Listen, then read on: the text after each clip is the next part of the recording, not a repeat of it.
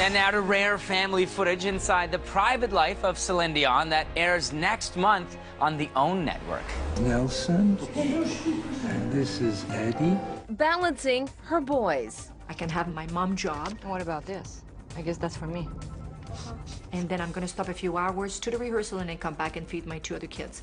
So that whole balance thing helped me to achieve my day every day. Even avoiding wardrobe malfunctions.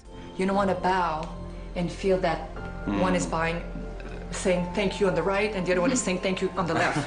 Nothing is off limit as Celine Dion gives us an intimate look at her life as she embarks on her Las Vegas show. Driving to the rehearsal that I had in Florida, I was stressed vocally and I was stressed as well, and I think mainly because I was leaving my boys behind. And then I kept repeating myself, most of parents leave every day to go to work.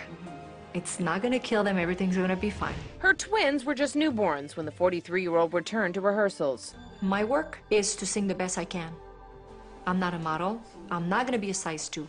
But shedding the 60 pounds she gained during pregnancy didn't prove to be much of a challenge. Does she look like someone who gave birth 2 babies 2 months ago? Not only does Celine's 10-year-old son Renee Charles star in Celine 3 Boys in a new show, he also appears in her Vegas act. In the James Bond medley, he's one of the James Bonds. Renee said, I don't think it's a great idea because it's to put pressure on him. Maybe I said, you know what? He's not gonna be 10 years old soon. I'm gonna ask him if he feels like doing it. And then he's pretty comfortable, as you can just see right now.